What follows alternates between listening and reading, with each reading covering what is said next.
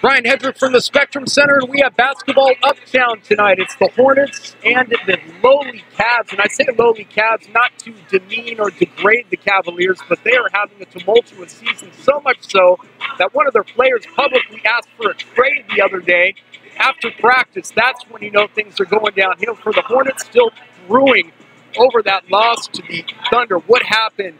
How did they lose the game? I'll tell you, 2 words. Russell Westbrook, 29 points, 8 rebounds. But as James Borrego said after the game, it was the other Thunder players that attacked the Hornets inside out, outside in.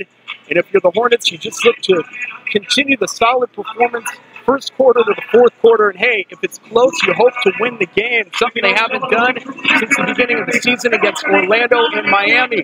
It's the Hornets and the Cavs. We'll tip it off in a couple of minutes. Coverage on Carolina Sports Link all night long. Your link to Carolina Sports.